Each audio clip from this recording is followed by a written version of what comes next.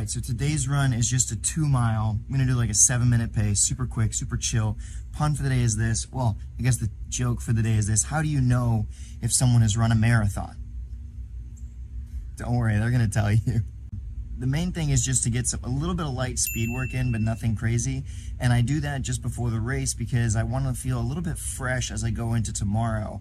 And tomorrow's not really like a major concern for me, but we'll talk about that in a second. Let's go get this guy.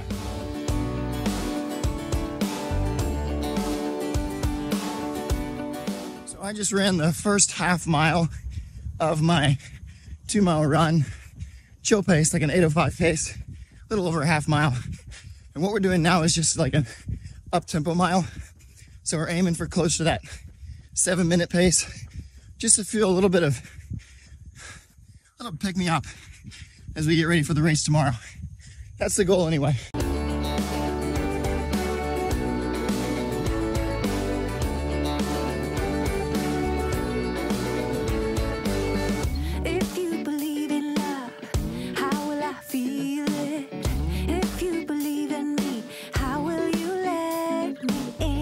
So what I ended up doing was just that half mile warm up, and then the mile I just ran at a 6:31. So I pushed it a little bit, not like super hard or anything, but I just wanted to be under that goal pace, race pace kind of thing, just to feel it, remind my legs what it's like. I shouldn't have a problem going sub 21 tomorrow unless something weird happens. And now I'm just doing the half mile cool down. Any pace I want, doesn't matter. I just use the Apple Watch to split it into segments. Just double tap the screen and that measured my segments for me. It was all good. All right, let's wrap this thing up. So this video is going live on the day that I raced. I know I said tomorrow earlier, but like by the time you're watching this, it's really today if you're watching it when the video came out.